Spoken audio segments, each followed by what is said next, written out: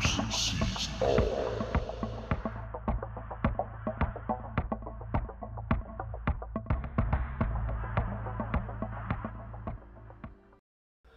Does the moon have structures? Hey everyone, Bruce Ward's here.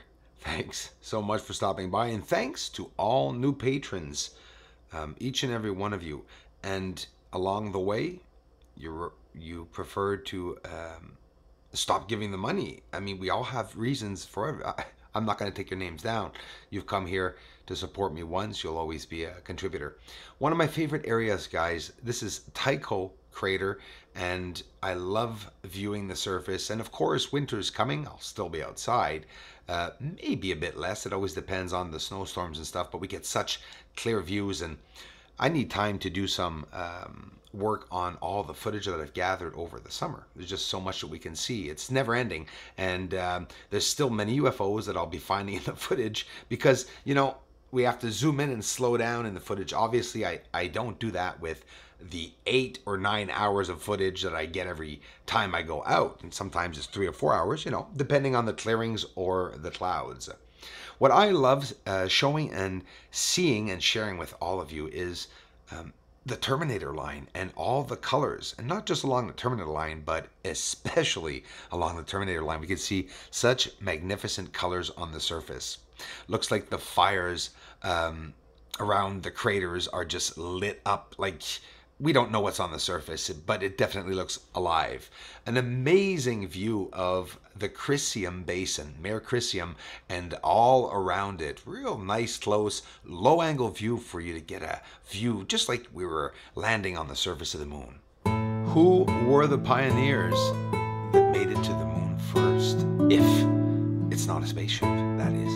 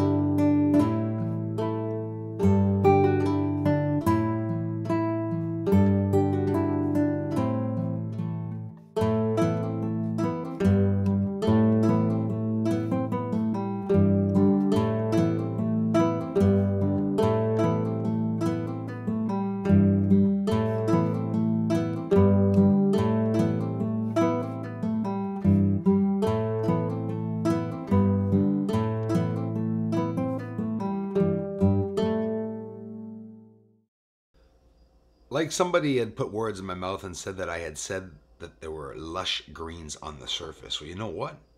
There are. And that's what I just showed you. Maybe it's a simple kind of people living on the moon. Maybe they make gardens. Maybe they clean up the surface and camp on the weekends. Who knows? Maybe, I mean, who's up there? They could be alien, they could be human, could be robots. I don't really care. I just know someone's up there, and I'm just actually interested with their surface. Let's take a look at Plato Crater. This is pretty amazing. As we're getting in so close now with the research, look at the little details that near impossible, absolutely impossible to see with a smaller telescope. Right there. We can see lines, a massive line going by Plato Crater, another line coming from the other side, connections. It really does look like a manipulated surface. Whether we have the proof or not, still beautiful to get the chance to see it for ourselves. And most often, when you look at the surface, you say, yep, it really does look like a surface that someone could have lived there and maybe is even still now actively visiting it. If something's bothering you, well then something's really bothering you. But if someone's trying to bother you and it's not affecting you emotionally, is the person really there at all? Life is an illusion, a very convincing one. We can believe what we want to, we can see what we want to, and we can perceive things the way we want them to be perceived.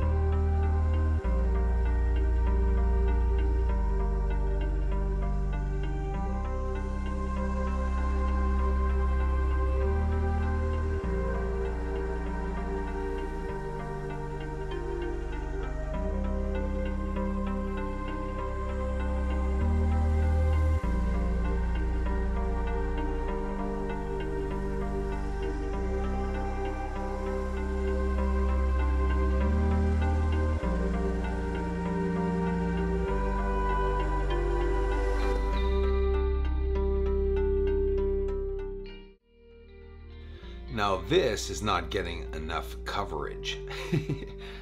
Platforms built over the sides of craters, and many of them. So the work related to the beings on the surface of the moon are really related to those craters. And this object on the bottom, which is the shadow, neither one of the objects you're looking at is a shadow. Watch this. It's very important you understand what I'm trying to show you. A black circle on the black object, a red circle on the big white object, and where's the shadow of all these objects? The one at the back's a structure. It's dark. Well, we perceive it as dark because of the wavelength, or because of our eyes, or because of space. That on the bottom is the shadow, what I believe, of that massive, large object that we can actually even see through a part of it. Why would we see through an object? How would an object be formed or shaped for us to see through it? It could be like grid lines. We're seeing the crater, the actual crater, underneath the actual object on the bottom. Not much, but enough. You can see the outline of the dark structure underneath on the corner of the white object, and you can see right through it. So what could it be? It's fascinating, and like I say all the time, having the same, there's another one. Okay, we're looking at another platformed area, or square, symmetrical, or 90-degree angle. It's just because of the wavelength we're not perceiving all these objects. Imagine it's blending in with the surface, add a smoke or haze over that, and it's really hiding the surface, almost a natural camouflage, if any camouflage at all. So Southern Highlands, here we are, zoomed out to show you guys where we were, no hiding it. And this object has connections on each of the tips of that triangular plane-like looking object that's connected and leads off to every other object. Thank you to all patrons, and of course every contributor, and for everyone being here. I love you guys. More on the way. For whatever the reason you'd like to send me something, here is my mailing address.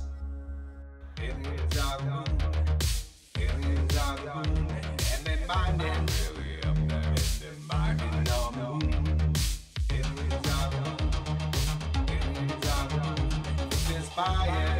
Way up there, mining on the moon. Aliens are gone. Aliens are gone. They may be coming soon.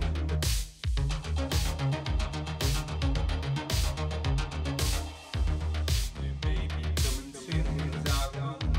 There's fire. Aliens are gone. And they're mining. This is Houston. Say again, please.